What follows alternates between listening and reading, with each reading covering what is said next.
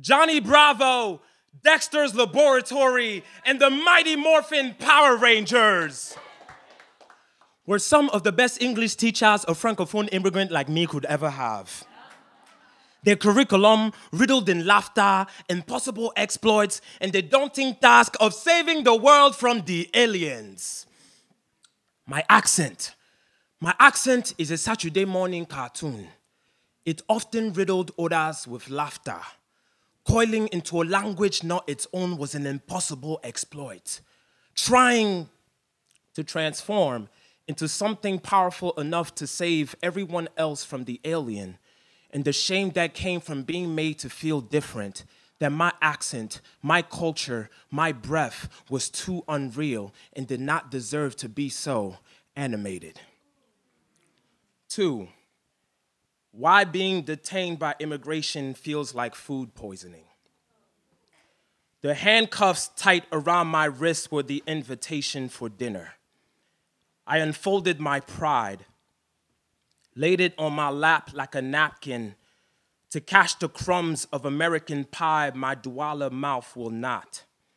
I cut my passport into pieces, salted its savory wounds, swallowed each jagged portion until a diaspora lined my small intestines and my visa almost tasted renewed, eating at a table bearing no welcome, food from the American kitchen, 4 centuries deep in cross-contaminated meal prep. Digestion has never been easy for the foreign stomach. 3, my language was to be deported so I would forget where I came from.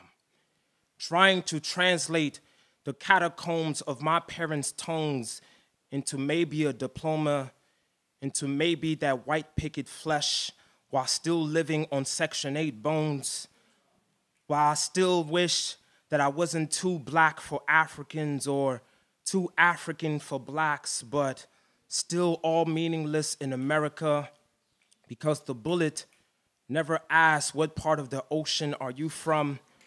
The bullet doesn't care about your immigrant experience. The bullet is a model minority. The bullet is customs. The bullet is dreaming of the ocean inside of you, America. Show us your papers. Who documented your dream?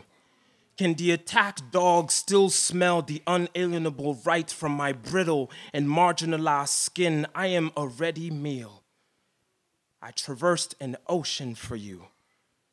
I am the ocean, already seasoned, full of salt.